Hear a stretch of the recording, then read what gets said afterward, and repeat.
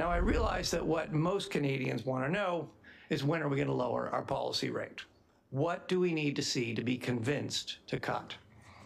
The short answer is we are seeing what we need to see, but we need to see it for longer. Inflation continues shooting higher. That is Bank of Canada Governor Tiff Macklem announcing that the key interest rate is staying put at 5%, at least for now.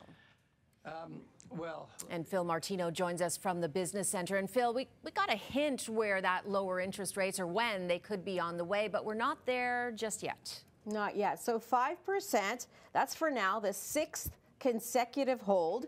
But the Bank of Canada is signaling lower interest rates are coming.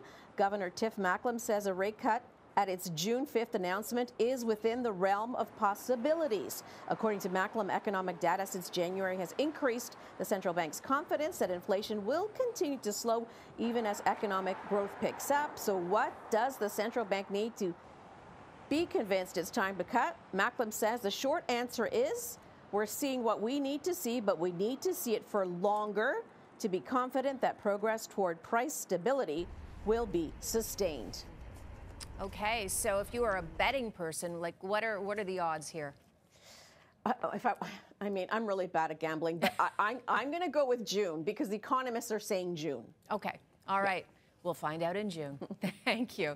And Canadians haven't only been calling for lower interest rates, Phil. Lower grocery prices would also be nice, too, for them.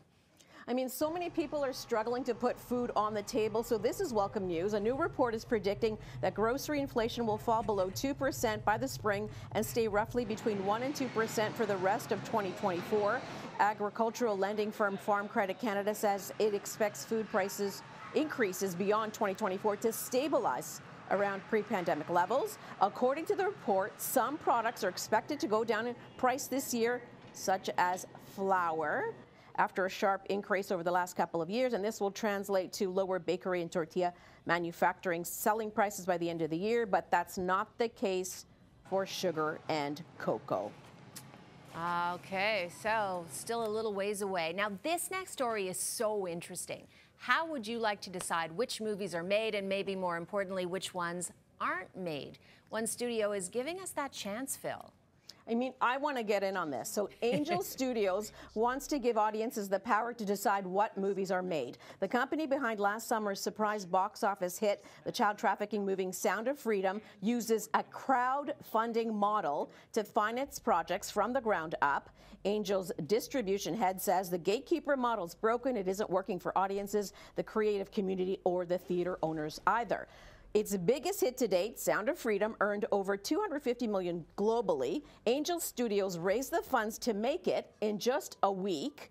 And in 2023, its first year releasing movies, Angel Studios made over $300 million worldwide.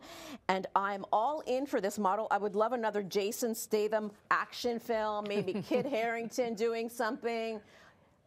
I'm in for that. I would put money into that. You've just given us a whole new glimpse into you. I think it's really fascinating because this could entirely disrupt the movie industry. I think so. And then movies that would maybe not be made will be made because audiences get to pick because they'll say, this is the money I want my money to, movie that I want my money to go into. So who knows what's going to happen? Who knows indeed. All right, Phil, thanks very much for joining us today.